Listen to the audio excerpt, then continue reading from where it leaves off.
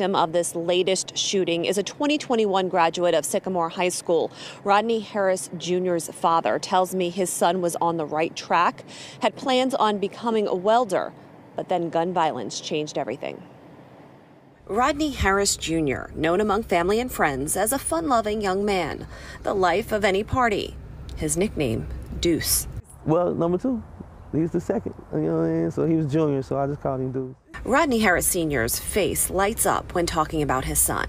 One of his proudest moments, the day Deuce graduated from Sycamore High School with a certificate in welding from Scarlet Oaks. It was a great moment to see my son accomplish that.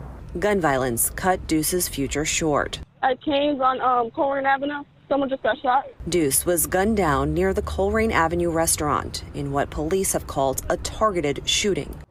This one really hurts.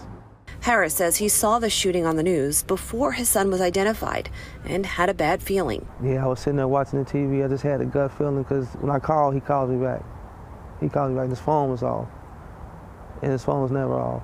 A short time later, Colerain police showed up at his door. My heart really didn't sink until I seen the police pull up. As police continue to investigate the shooting, Deuce's family and friends have been leaning on one another for support.